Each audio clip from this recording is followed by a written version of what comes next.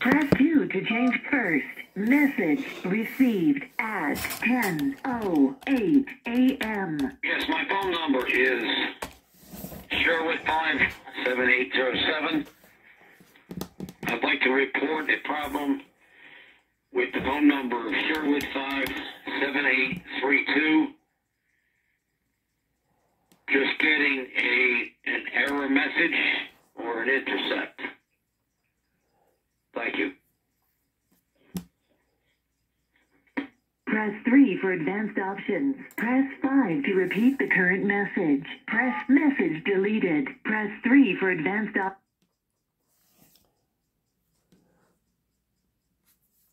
Welcome back to the central office.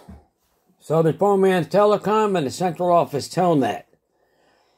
This is kind of an unexpected video, but that message you just heard was actually myself,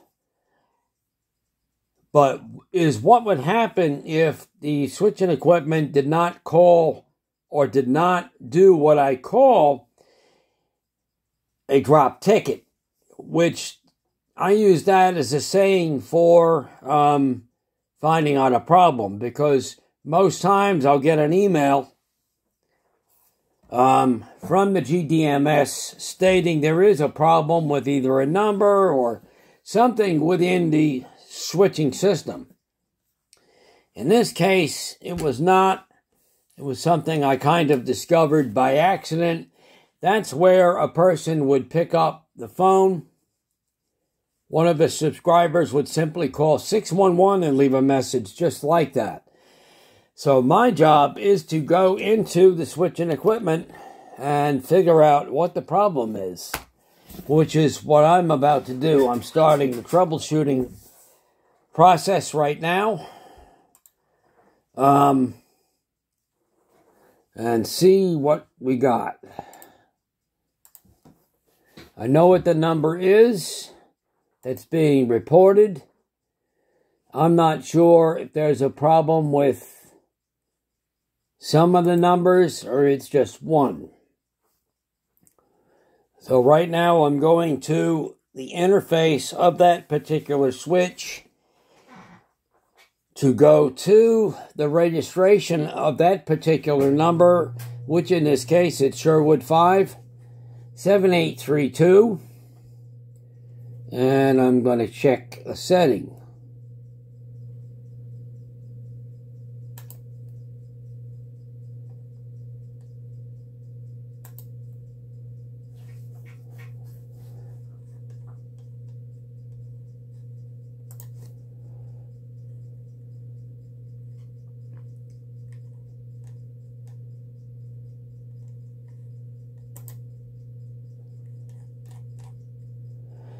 All right, so far, it says it's registered. And I looked at what it's registered to before, and it says registered there as well.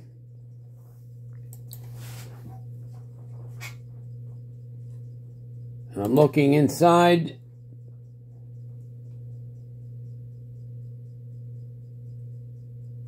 Okay, that says it's registered too. Everything checks out there. I'm going to put this video on pause. Hey, I made the attempt to call it again, and the attempt failed. So, I need to check out, troubleshoot a couple of more things.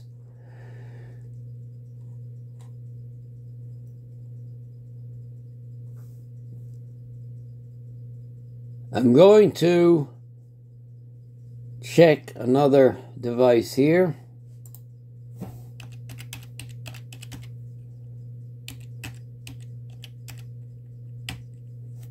Nope, wrong.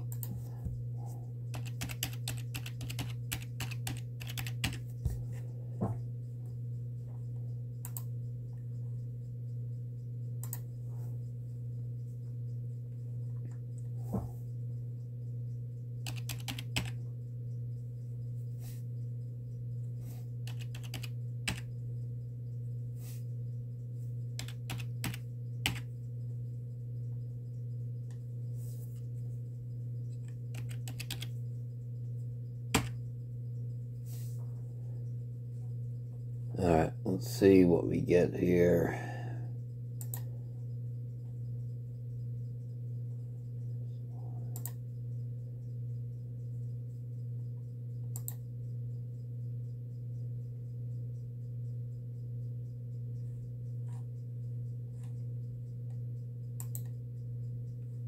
Alright, it's still registered there. So, now what I have to do is I'm going to do something else. I got to check a couple of more of these settings. That setting's good. That setting's good. That setting's good. Alright. If all else fails, I will take the troubled phone number, delete it. This is a very fast process. This is what I do if all else fails. And just put it back up with the same phone number, same everything. It just acts as a new phone number and no one else notices the difference. Alright, so now I re-add it.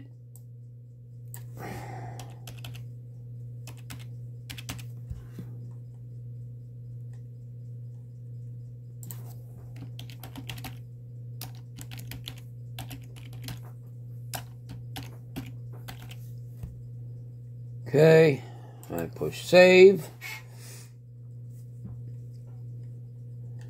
And there's a few settings I have to change in here.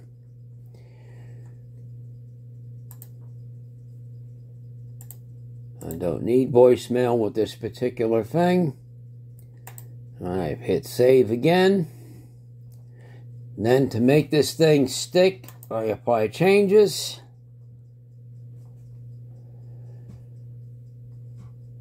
So what that does is gives me new credentials. So I've got to go grab the password and take it to the device that it's registered to.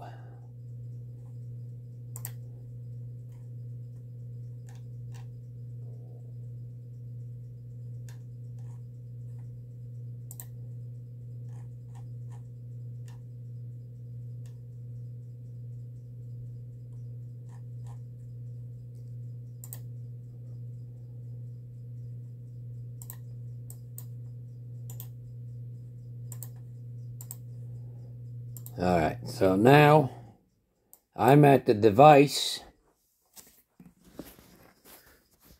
which you can see there.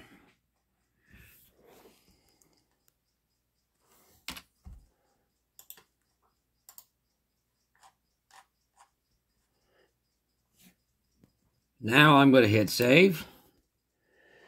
Confirmation is yes. So I want to see what happens with that.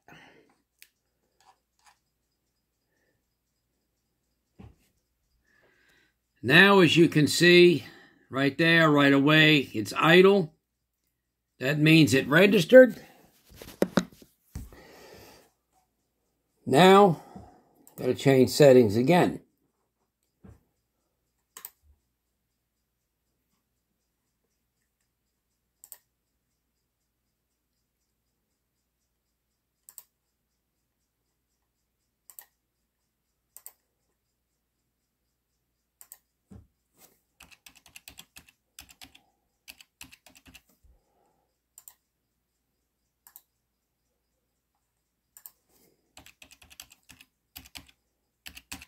The thing when you're doing this to try to get a registration, when you're doing all these numbers, everything must be verbatim exactly.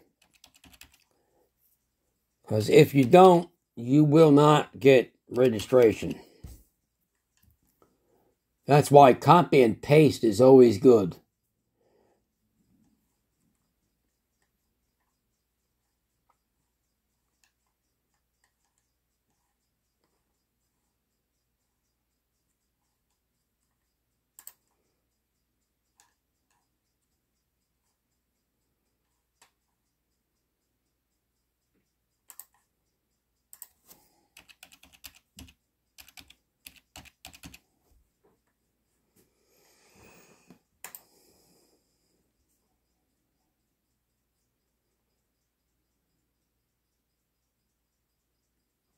Actually, before I do that,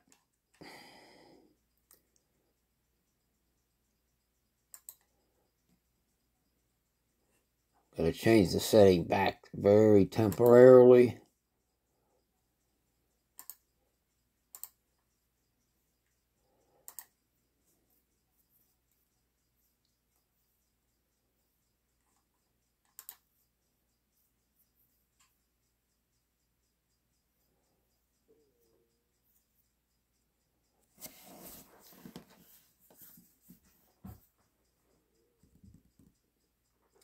All right, that should be good. Now, pick up the business office line and call that number.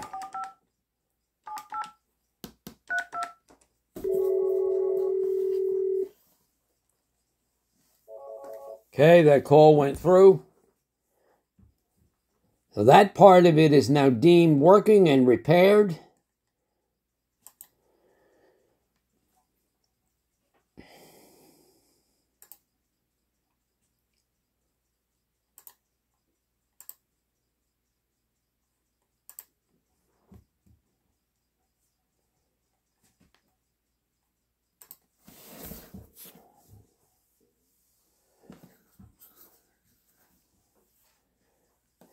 All right, so at any rate, that's what happens when we have to repair a line. It happens once in a while. This is Greg Carberry of Southern Phone Man's Telecom. I thank you for watching.